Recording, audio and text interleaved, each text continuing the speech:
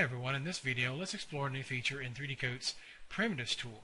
As you may know, when you're using the Primitives tool within the Voxel sculpting room, you have standard primitives that you normally see in an external 3D application, as well as your Freeform Primitive. So this is not necessarily anything new to your average 3D Coat user.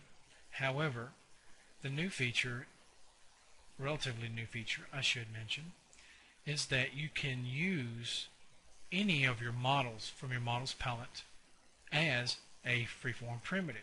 So you're not limited to just these here. So let's take a look at this in the mannequins folder. Okay, you can use any of these subdirectories or create your own.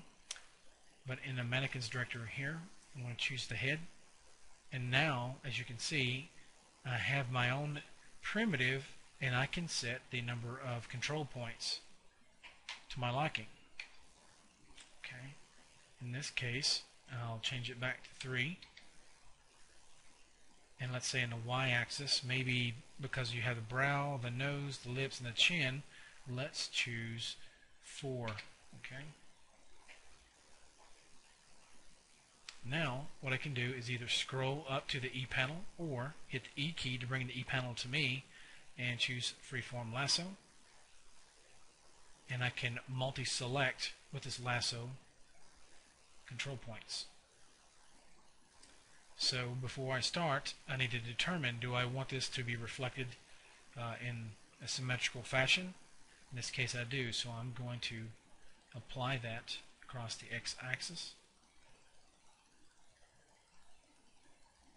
Okay, so maybe we've got a brain here.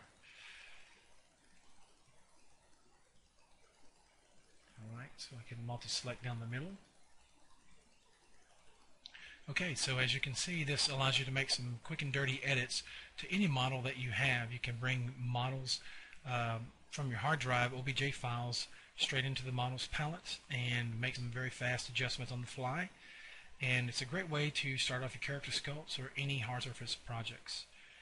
Alright, and I hope this helps, and thank you for watching.